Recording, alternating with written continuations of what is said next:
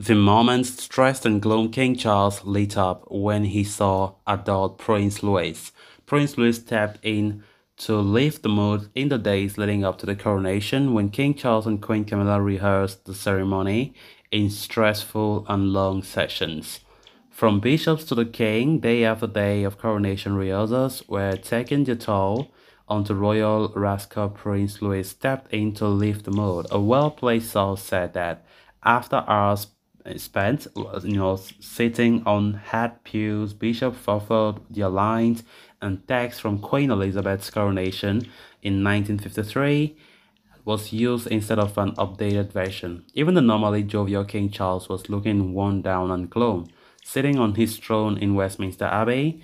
But then he spotted his grandson, Prince Louis, standing beside him, which lifted everyone's spirits in the same way as the 5-year-old brought joy to millions of TV viewers on the day of the coronation. The source said that during two full rehearsals on the same day, it took Charles spotting Louis to bring some levity to a tense practice session. He said, it was a long day and everyone was getting a little tired and stressed up. Even the king began to look a little worn out. He was sitting on the throne looking glum. Then suddenly he looked to the side and saw Prince Louis standing beside him. His eyes lit up and said, hello, Louis. I didn't see you yet.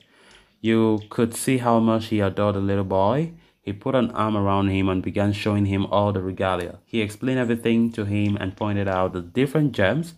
In that snapshot, the two of them seemed completely entranced, and it was lovely to watch that. Louis has become known for entertaining royal fans with his animated reactions during royal occasions.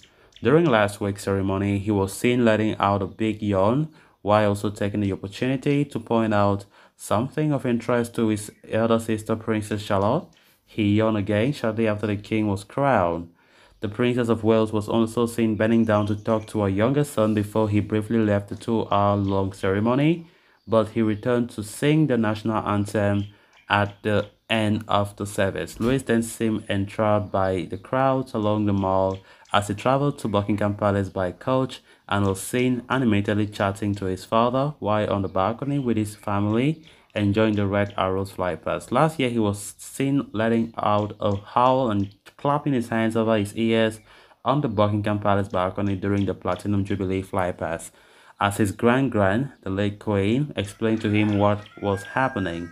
His older brother, Prince George, took on his biggest role yet on the world stage last week as he carried his grandfather's coronation robes as one of 4 pages.